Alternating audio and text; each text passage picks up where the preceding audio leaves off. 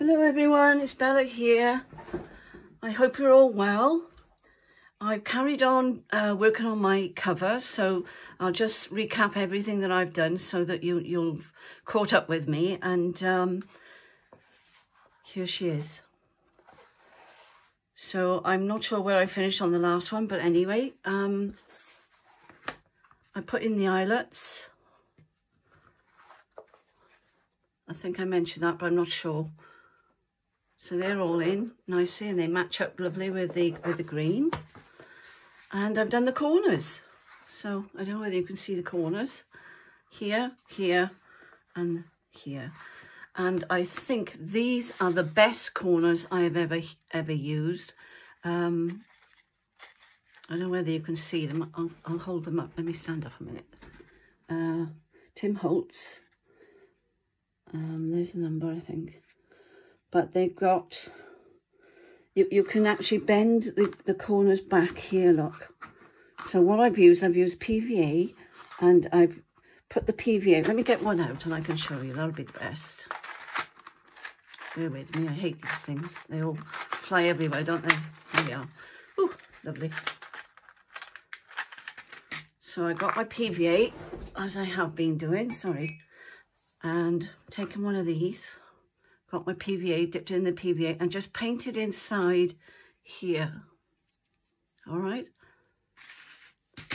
Put them on the edge of there with the glue like that, and then bent it over. They bend ever so easily. They're not hard to bend at all. So you'll find those really easy.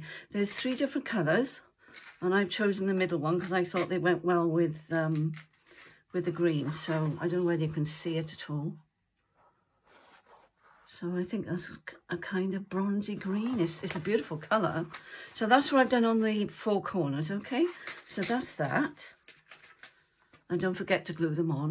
And then they'll stay on. And the PVA worked brilliantly. So no problem at all with the PVA. I'm really pleased with that. So what I've done in this one, I put the papers in. This is the art one. I put some, what have I done with it? Some of these have got petals in, and I think it's handmade paper. I'm trying to remember what it was called. Oh, there we go. There we go. Flower petal paper, decal edge, nude, it says on there. Can you see? All right. So that's that, and that's thinner than the, there's a few sheets there, as you can see. So but that's thinner than the watercolour paper, which is in this pad, which I bought a couple of these. I gave one to my grandson, he loves it. I haven't done any painting in it yet, mine, but I have put them in journals. And they're really thick, but that is the best paper you can buy. Okay, so I've been buying them in this little pad. So I've torn those out, and they've gone in here. And in here, so I've got 2, so there's 4 of those, 4 of the petal papers, and I've got lots of different kinds of paper. That's mixed media. I think I've said this to you before. Okay.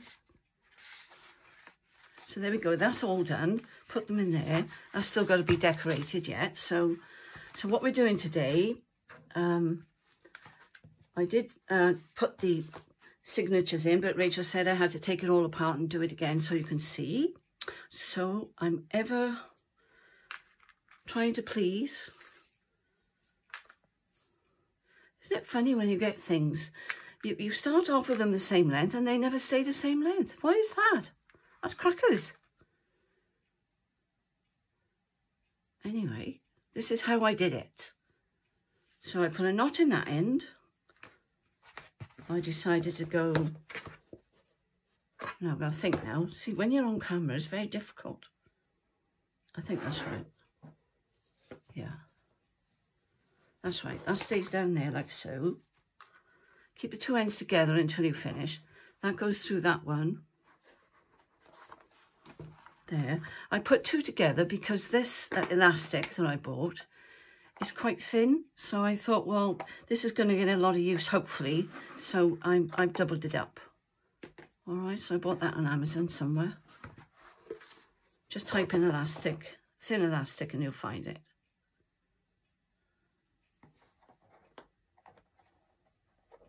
There we go. Back through there. Back through there. Keeping the two together. All right. Let me check you can see. Oops, sorry. Yes. Now I need to make sure that that one is oh,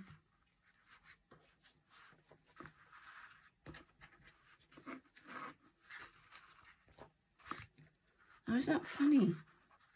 I'm going to work out now which one is the long one. Worked fine when I did it myself. There we go. Rachel's fault for telling me to take it apart, but there we are. Okay, I'm going to chop that bit off because it's annoying me, and then they'll be the same length. Okay. Oh, you like my little hammer? My husband bought me a little anvil and a hammer for when these don't go down properly. I just bang them down like that, and I just gently tap those down to make sure they were flat as well. So that's cute, isn't it? Now what I did with this, you've really got to pull these, so you think you're wasting a lot of elastic, but it can't be helped. You can tie them in the middle if you want to. What I'm going to do here, I'm going to make another knot here so they stay together. There we go, like that. And then give them both a good yank like that.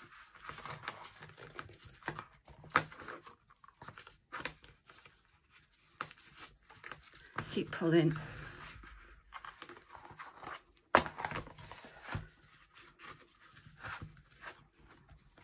I'm just going to put a knot in it for now because I don't really know whether it's tight enough yet. I'll get my husband to help me later. It's always easier when you've got two hands or four hands even. Okay, I'm going to leave those at the bottom like that for now because I'm not sure if I'm going to put charms on the end or what. So you've got your elastic like this. You've got your signatures, however big they are.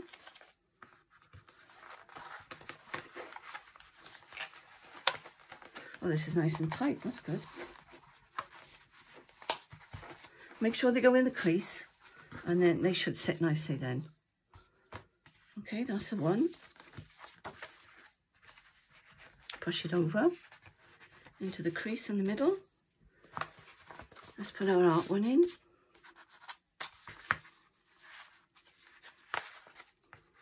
I've been dreading doing this on camera, but there we are, we've managed. Oh, fabulous. So, all done. So we're all ready now to dress it up, finish off putting all the ephemera in and putting a nice cover on there. I still haven't made my mind up whether I'll put a pocket on there because I was worrying about covering up this lovely autumnal paper of, forgotten her name now. Oh, Edith Holden. And there we go. So, still not sure what I'll use as a tie for this. So if you've got any ideas, let me know. Okay, so there she is, all nicely in. You've got no strings down here, look. And it's all nicely tied down there. So you can either just cut it off, tie it in a bow, let it hang, do whatever you like. You can do it however you want. And they're quite secure. You've just got to make sure everything is pushed into that fold there, look. And I think it is better with the double elastic. And you can always add things in one or the other, can't you? All right.